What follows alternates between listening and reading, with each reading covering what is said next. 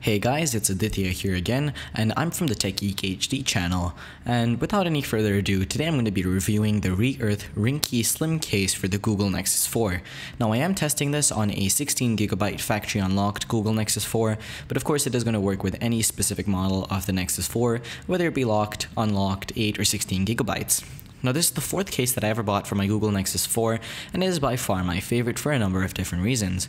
One of the things has to do with the fact that it is a very minimal and matte case, and I am a huge fan of minimalism. I like everything to be clean, clutter-free, and straight to the point. A concise case basically, and that's what this case does and delivers perfectly.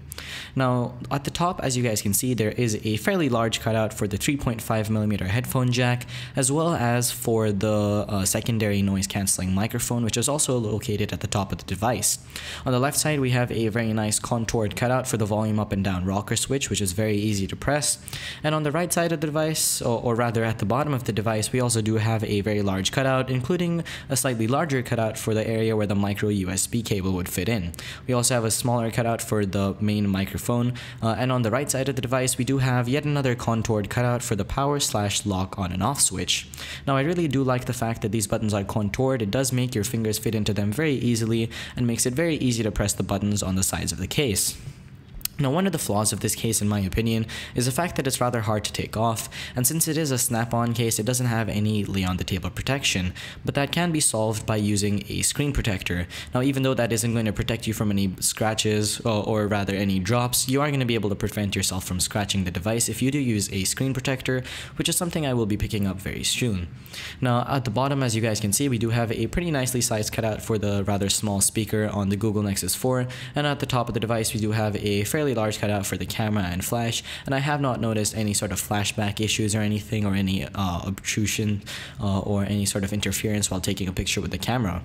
Now, one of the things I do really like about this case is the fact that it is very, very grippy. It's great to hold in the hand. It has a really nice feeling when you're holding it in the hand, and since it is form-fitting, it doesn't add too much bulk or anything like that to the Nexus 4, which by itself isn't the thinnest device in the world, but it does have a fairly nice heft, which you do feel in your hand.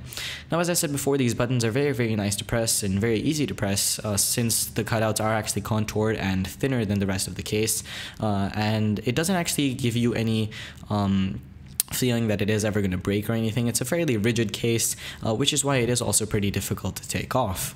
Now, as you guys can see from this shot here, as I said before, it is a very minimal case, so it isn't going to provide a really massive amount of protection from drops, but it should prevent you from scuffing your device and things like that. Now, the main purpose of getting a slim case is to prevent scratches and bumps and nudges and things like that to your phone, and essentially this does do as advertised. Now, anyway, that is about it for this video, guys. I genuinely do hope that you guys enjoyed it.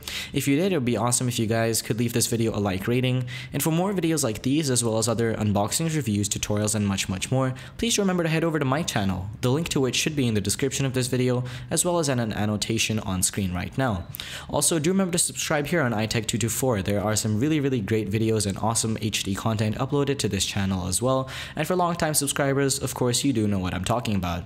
Anyway, thanks again for watching, and as always, I'll catch you all on another video. Peace.